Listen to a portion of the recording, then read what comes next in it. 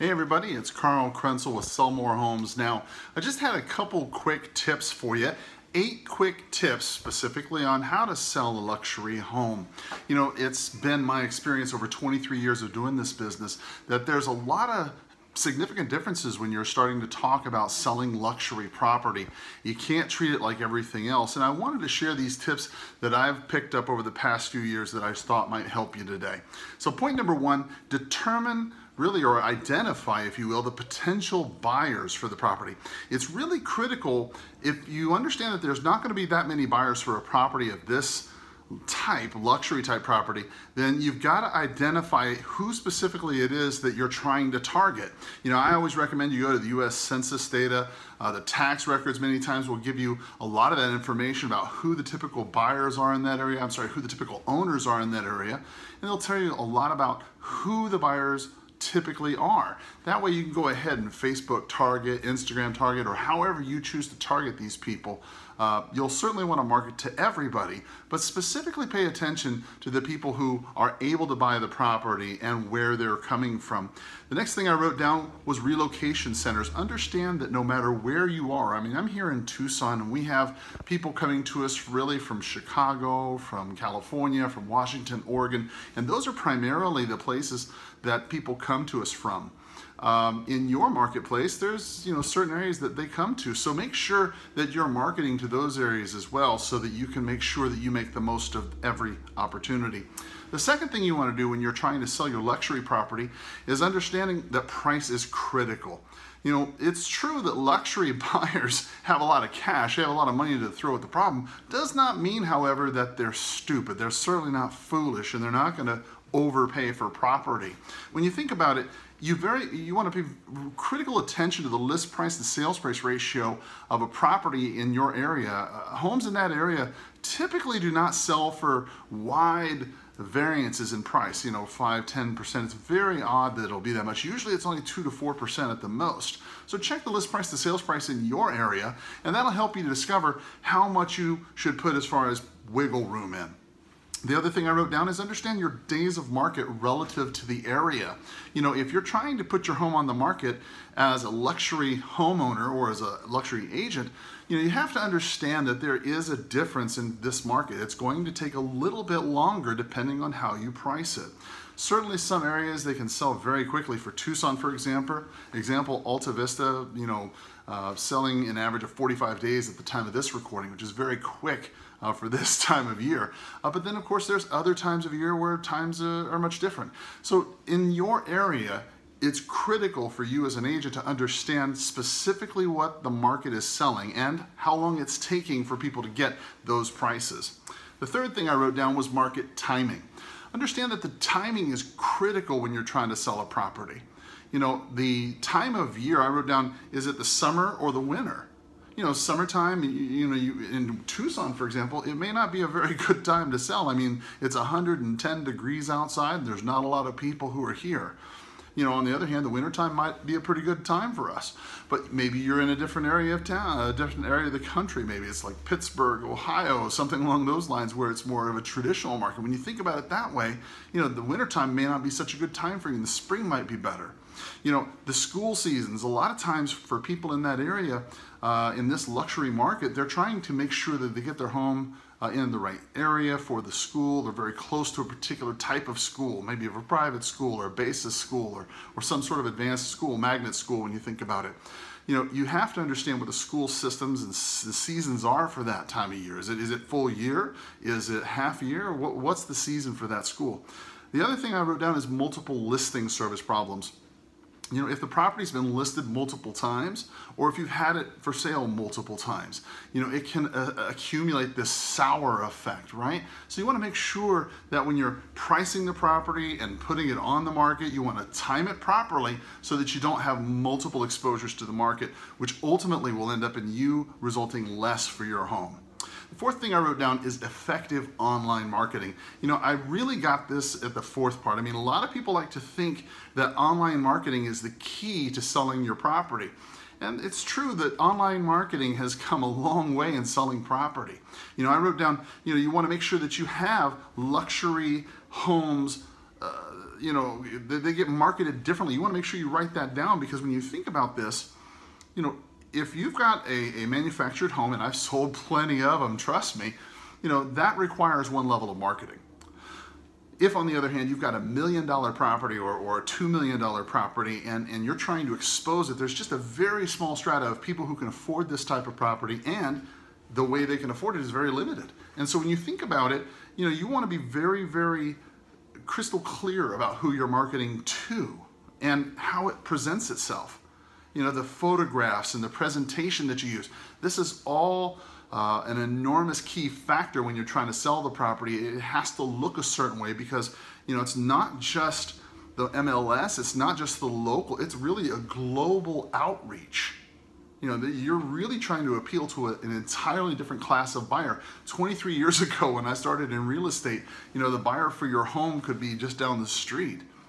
You know, nowadays we're talking about halfway around the world. The buyer for your home could be in Abu Dhabi right now. They could be in Qatar. They could be China. They could be Japan. They could be anywhere.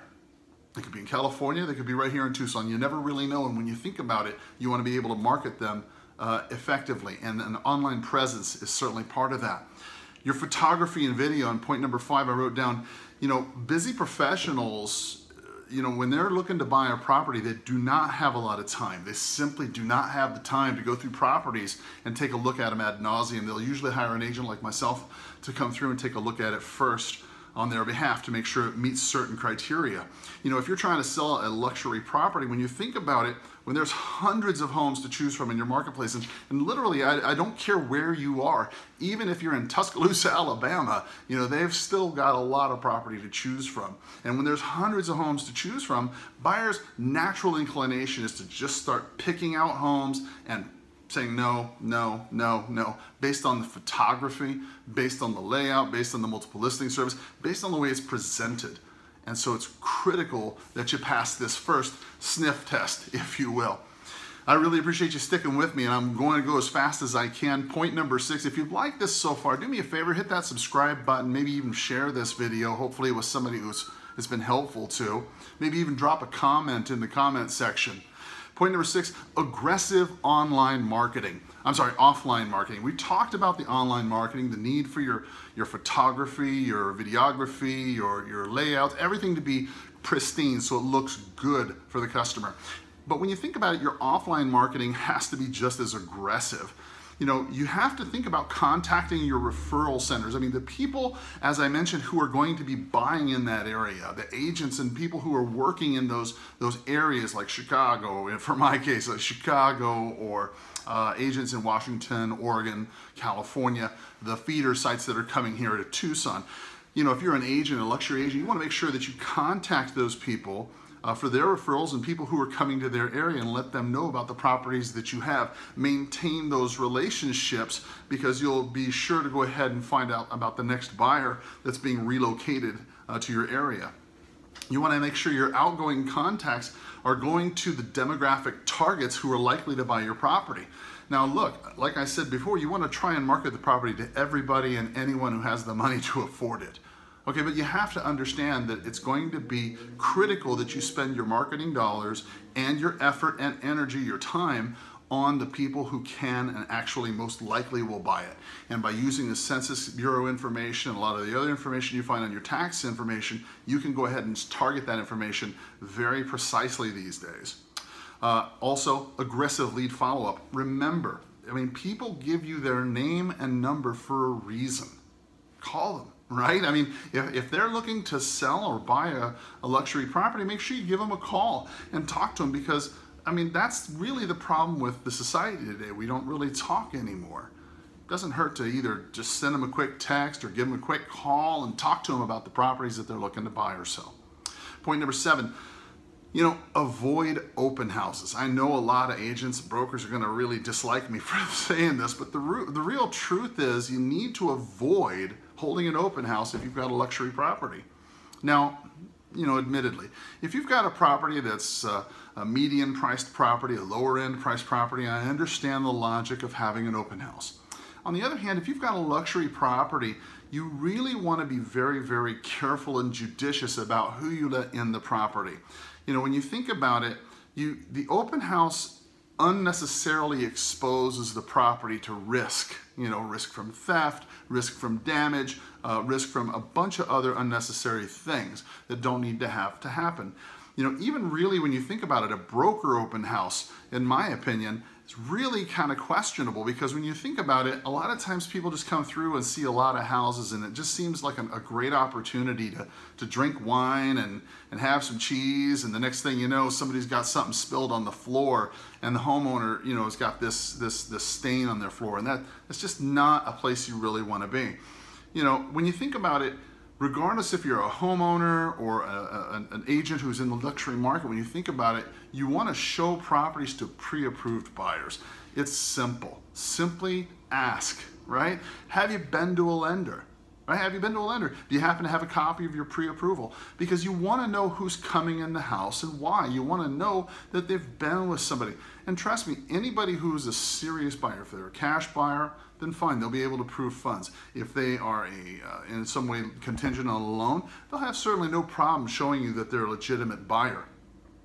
When you think about it, if you've got a listed property, it's certainly not a bad idea to have every showing accompanied by the listing agent, especially if you've got an upper end luxury property. It certainly doesn't hurt. The listing agent can stay out of the way, if nothing else, and ensure that no damage is done to the property. That's really what we're trying to do, is ensure that there's no damage and ensure the security of the property, because those two items are paramount. Finally, the eighth thing, if you stuck with me this long, the eighth thing I wrote down, understand how to sell luxury property. When you think about it, luxury property is a lot different than your average real estate. I mean, luxury real estate, you're selling an experience. You're selling an experience with the property. And people buy in this price range, people buy these properties to avoid problems, okay? When you think about it, they live in certain areas, maybe behind a gated community, maybe the home is brand new or brand new built or recently built a certain way. When they buy these properties, they buy them to avoid problems, okay? So be a good seller, be a good realtor, and be solution oriented. A lot of people tend to, have this mindset that in negotiations you need to be the knuckle drag out. No, it can't be that way. You have to work together, right?